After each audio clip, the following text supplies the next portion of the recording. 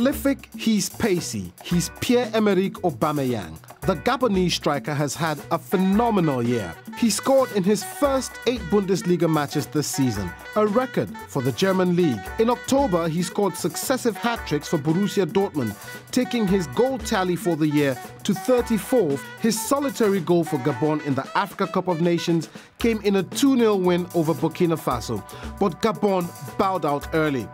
It's not all about the goals, though. His dynamic all-round play and assist for others make Aubameyang the perfect team player and secured his 3rd consecutive nomination for this award.